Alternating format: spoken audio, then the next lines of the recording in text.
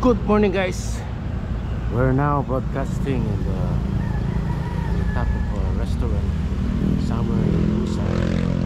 As you can see, Ryan and I would like to show you the landscapes from the nice to the ugly part. And that's nice. That's a nice house. Yan, may magandang bahay doon. Meron din yan yung Mr. A. Tapos yan yung katotohanan. The reality is on the cliff side, mga sloping, merong mga informal settlers clustered yan. Tapos dun sa horizon, yan yung BPOs, business centers. Tapos on the right side, merong informal settlers. Yan sana yung makakatanggap ng 20 pesos per kilo na rice. Yan o, dumami. Mga ilan yan? Estimate ko, let's say 20, 40, 60, 80,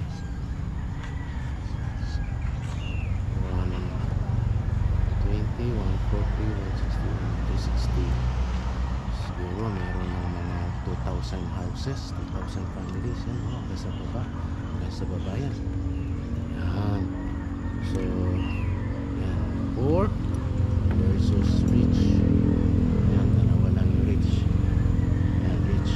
Yan, mga 20 million pesos na bahay. Ito mga 60 to 80 million pesos. Yan yung katotohanan, the realities of life. Yan, dyan yung nagtatrabaho. So Harry is going to, yan Harry, yan, kumain ka na naman ng something. Can you greet your subscribers, Harry? Yes, boss. Good morning. Ano yung kinakain mo? Parang kain siya ng ipon. Naulo ka, Harry. Pagka sumagit yung tiyan mo, yan, he needs deworming, guys. You can show his ribs, his feet.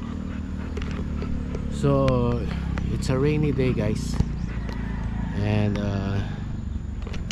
Harry is just going to show to you the Cebu City landscape. On the horizon nga, yan yung malayo, makikita mo maraming buildings, maraming nagko-construct ng condominiums, yan yung gawin yan.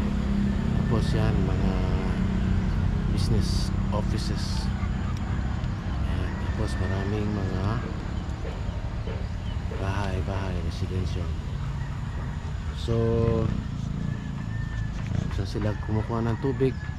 Sa ulan, o merong nagdarasyon.